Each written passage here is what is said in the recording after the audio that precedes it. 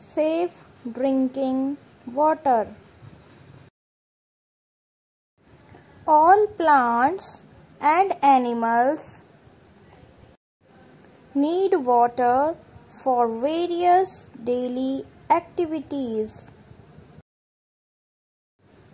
In fact, life is not possible without water.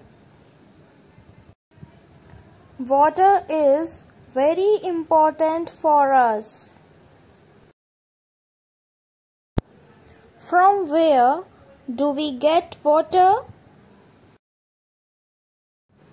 Rain is the main source of water on earth.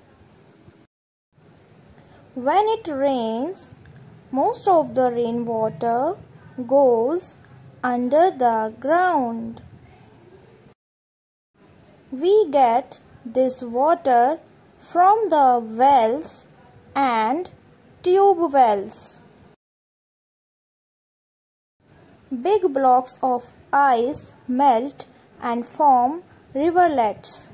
Rainwater also flows into the rivers, ponds, and lakes. Water from lakes, ponds, and rivers is supplied to our house after cleaning. Oceans are the main reservoirs of water on the earth.